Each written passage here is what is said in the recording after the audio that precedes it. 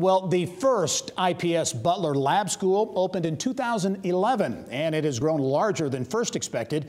More than 250 students on a wait list prompted the school board to pass a resolution to explore options for a second school. And that second lab school will open this fall. Butler's Dean of the College of Education, Ena Shelley, is here now with more on an innovative approach to education. And Ena, as always, welcome to the program. Thank you so much. All right, let's go back to the beginning. Okay. And the launch of the first lab school in 2011. You really didn't have designs on doing more than that first school, right? No, we didn't. We were thrilled that IPS gave us the opportunity, but our focus was to really see what we could learn and do in a community with a very different approach to education, and we thought it would just be the one school, and it has exceeded expectations in many ways. Well, talk about that approach to education in the lab school. Give folks an example or an idea of what it's all about. Sure. It's based upon the Reggio Emilia approach from Italy, which is the belief that children have 100 ways of learning. And so we teach a lot of ways to all children, using the arts as a primary language, for example, a lot of project-based work. We document the children's work, so we make it very visible. So if you were to come into the school, you could read documentation and see artifacts and go, oh, this is what's happening in the school, and understand the learning process.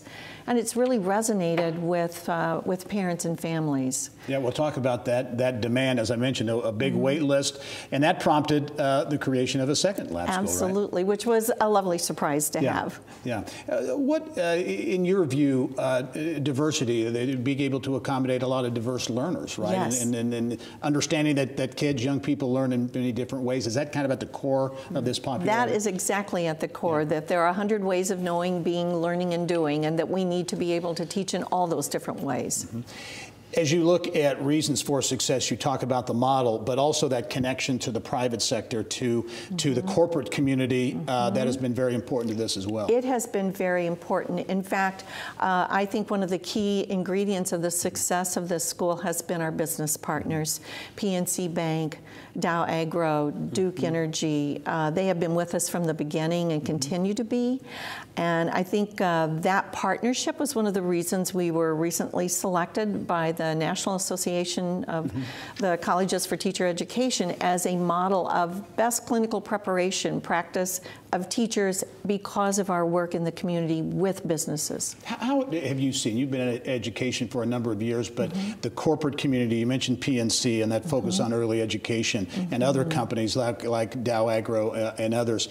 How have you seen that evolve and the importance of the corporate community really getting actively involved in education? Oh, it has been wonderful, because I think it has been a true learning community and a back and forth where we can bridge what is sometimes a gap between business and education, of understanding how complex learning and teaching is, but then giving data that says this does work, and we must do that in education. And there is a benefit, I know as we were talking off camera a moment ago, to having assets like the Butler IPS Lab School, now a second lab school, and folks like Visit Indy, it's really resonating. It is resonating.